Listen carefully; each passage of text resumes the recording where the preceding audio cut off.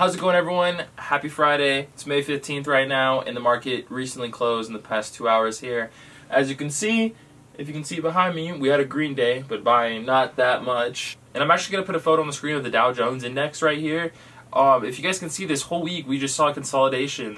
There wasn't really much up and down action. It was just really choppy and not a week that I wanted to play options in.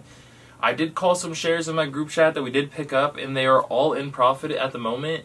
But we did not go in with any options this week just because it's still uncertain of what direction the market's going to head towards. And yeah, I'll get into the stocks in a minute, but let's get to today's video of how to get 1,000% return. So to get 1,000% every single time on every single stock you own, you have to do one simple thing, and that thing is... Stupid, I'm not going to let you get the chance. Patience. You guys... I get messages like this all the time. I'm going to insert one. The reason I made this video today is because of a message I got this morning at 3:23 a.m. in my beautiful sleep. And I'm not trying to be mean to anyone, but I'm just going to let everyone know right now that if you're trying to get 1,000% returns on every single stock instantly, right away, you're going to be disappointed pretty quickly. You guys are going to come to realization that it takes time. You know, every stock that you choose, you may take a loss at first, and you may make it back in a dividend over time, or you may make it back... You know, it just truly depends.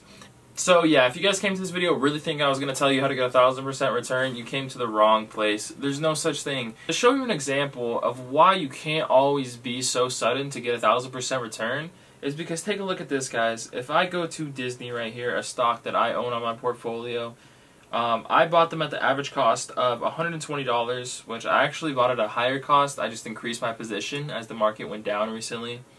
But if you take a look at my total return, I am down 10% almost.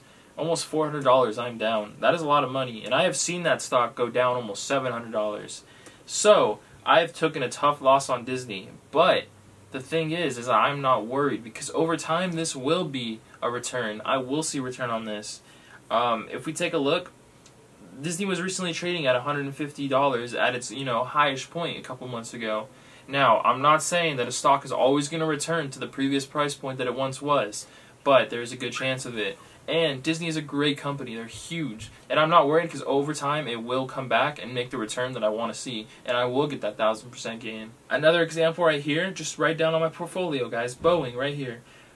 I own 6 shares at the cost of $152, and Boeing's at $120. This is a huge aerospace company, huge in planes, huge, and that market is really down right now. Eventually, planes and aerospace will go back up, so I know that right now I am currently down $200, but maybe in 10 years, this stock will be up 1,000, and I'll be so happy with my returns, and that's 1,000% returns that I was looking for in the first place.